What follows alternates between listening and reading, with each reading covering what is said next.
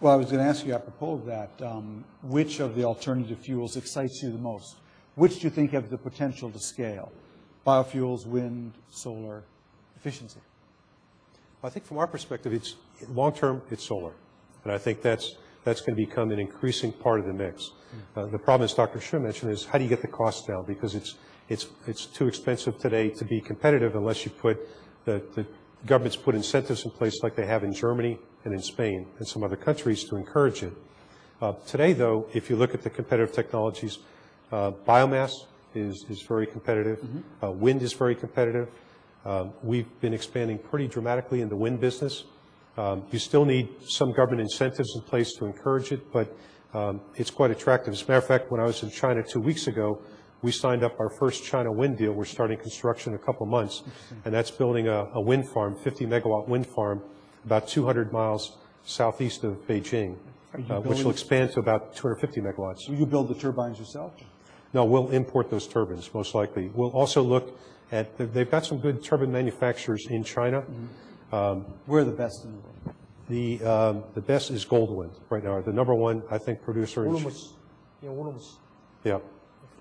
Where is it made? It's made in Xinjiang province, actually, wow. Urumqi. I met with the head of Goldwind while I was out there. A very forward-thinking individual. Has got the same approach, I think, as you have, which is let's figure out how we can manufacture this, how can we drive the cost down so that these things are competitive. But what really interested me was this company, Goldwind, is now thinking much more about how do we develop the new technologies. So they've set up an R&D operation in Germany, using German engineers to develop the new Chinese company with R&D now located in Germany to develop those new gearless technologies so they can have leading-edge technology. To me, that was a big shift in terms of thinking. Usually, I used to think of Chinese companies as take Western technology, drive the cost down, and outcompete us on cost. That's shifting now. I think that's a big change. Where now, I think there's a lot of very good engineers being trained in China. The technology can be developed there. So I think we're going to see a shift over the next decade to where technology will be developed there and manufactured there.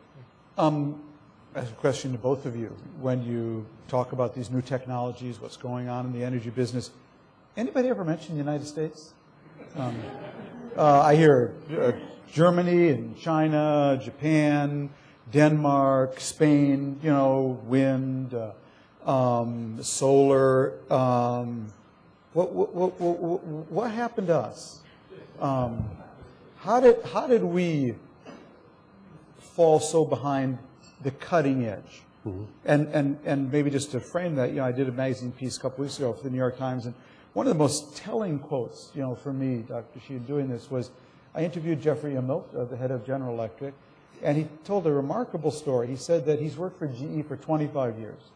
And in those 25 years, he said he'd seen 7 generations of new innovation in healthcare. New CAT scans, new MRIs, X-rays. In power, 1. In the same 25 years, GE is selling basically the same coal-fired power plant. The truth is the last energy innovation in America was 1955, nuclear power. The last really breakthrough innovation. How did that happen? How did we fall so behind the innovation curve? Doesn't that suggest, Paul, that something is wrong with the price or the regulations? Well, I think it's, I mean, places like Germany and Spain have made dedicated efforts on the part of their governments to say, we want to encourage solar, for example, or wind. And which, you know, if you look at the sort of solar maps that tell you where you should put solar plants, it's not in Germany. Yeah, Germany. How could Germany be a solar country? They don't have sun there. But I think it was really the government saying, we want to see the technology developed here. So I think you've got a little bit of government intervention to try to set up a niche where you can be competitive. I think in the power sector, we've probably seen some of the environmental controls here in the United States. But in terms of the technology, you've actually seen a fair amount of improvements in technology coming from companies like GE in terms of gas turbines, but it's evolutionary. It's not breakthrough technology. Yeah. I think the other thing that's shifting is in terms of just the training of engineers. We're not. It was interesting. I was at Caltech to meet with Nate Lewis. I think you know him. My friend, yeah. And we were talking about solar and the sort of leading edge work they're doing in the solar world. We walked by a building, and the building was originally, when Caltech was set up, that was the electrical engineering was for power engineering, transmission engineering. Today, they don't even think about that. That's not of interest because the science isn't moving that fast. And they're all shifted into the micro, nanotechnology. So we're seeing, I think, in the United States, we're picking up other areas that we're getting involved in, but it's not in the power sector for sure. That's not the big and exciting area. Places like India and China are turning out power engineers by the thousands. Matter of fact, I think companies like us are having a hard time finding good, capable engineers because they're in such high demand. As everybody's thinking about building more power plants, building more refineries, building nuclear plants, can't find the engineers to do it today. Yeah, actually, I find actually, in the United States, actually, in solar, especially in technology development, the amount of budget being allocated to this sector, I think is probably highest or one of the highest in the world. Since Jimmy Carter's time, I think in the 1970s, there has been always, leading, position in this industry. So what I found actually is different, also when I personally involved in the business, because before I was a scholar, I never thought about, the relationship between technology and the market. But after, personally being heavily involved in the business sector, I realized actually, more importantly, is market. So if U.S. government, like German or Spanish government, actually you put in money to stimulate this market, then people will worry about technology innovation themselves because they need to compete. They need to compete. They need to reduce their cost. They will figure a way how to do it better. So that's most importantly is market. And when you say market, it means get your prices or your regulatory standards right. And so you really stimulate the market to reach them and then move them up. Yes. Let's go to a few questions while we have. Right there. Yeah. I would just ask people to stand up. Oh, that's okay. Well, yeah, I like to hear people's voice. He's got it all here. Great. Go ahead. Could you identify yourself? My name is Richard Lynch from the U.S. Department of Energy. Question for Mr. Hanrahan. One of the documents provided prior to the meeting by Suntech described the current capital cost of solar cells as about $4 per kilowatt. As you know, this is far higher than for any commercial fossil energy power plant. Given that the availability of the solar cell power plant is at best only about 50%, what does the capital cost need to be before AES would consider that option for a commercial power plant?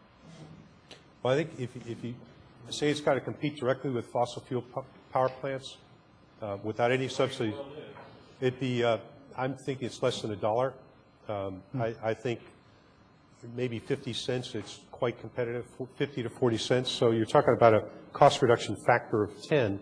But I think, as Dr. Xu mentioned, with thin film technology, I think you're starting to see the beginnings of numbers that are coming down closer to the range of maybe 13 or what was it, $1.30 a watt, from $4 to say $1.30, $1.20. So I think it's already happening. It's almost getting to the point where that's commercially viable. When I was in China, I met with a thin film manufacturer that claimed they could actually beat that price, the dollar, and get down below it. I think we've got to do some checking to understand that. I think you probably tell me I should look very closely at that before I invest in that company. But I do think you're beginning to see that happen, and it's driven by a couple things. One is the prices are high because of the price of high gas, the price of oil, the concerns about the environment. So I think you're just seeing much more effort going into the solar area. But I think you get it down below $1, it's going to be competitive. I think you'll see, with renewable standards, you'll see more and more people willing to pay a little bit more to get something like solar. You're seeing a little bit of that in California. But the price, to make it broad-based, it's going to probably have to come down to less than $1. Less than $1 per kilowatt hour. Well, less than $1 per watt of installed capacity. Gotcha. Installed. He could produce it today for, I don't know what your... Yeah, talk a little bit about how